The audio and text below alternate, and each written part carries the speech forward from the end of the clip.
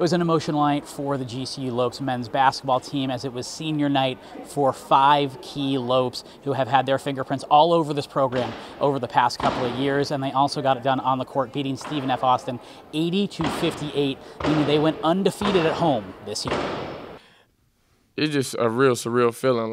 It's just like, I'm just blessed. It's just, that's all that I really can say. I'm just blessed to be able to do this again. And it's just like, I'm just so thankful. Just be here and do this with the Havocs and just be with Coach Drew, Coach Shaw, and Coach Walker and all them, because my faith was already strong just because of my situation. But coming here, it just built it like tenfold. So it's just like, I'm just appreciative of them and everything that I got to experience while I was here.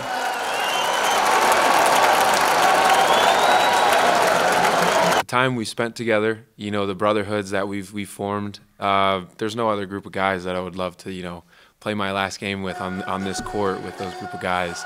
And so words can't describe how much I love these guys that I play with. And every single one of them, I wouldn't trade, I wouldn't do anything, but it means the world.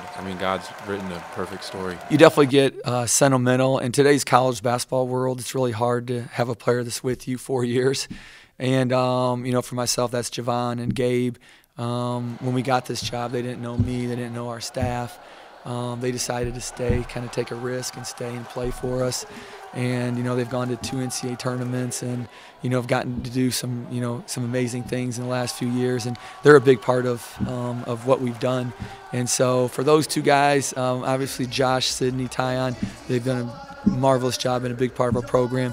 Those 2 have a little extra special just because they've been here for 4 years and they decided to come here and then stay here. To be with this team, with this group of guys, and have the success that we've had here at home, you can't ask for anything better.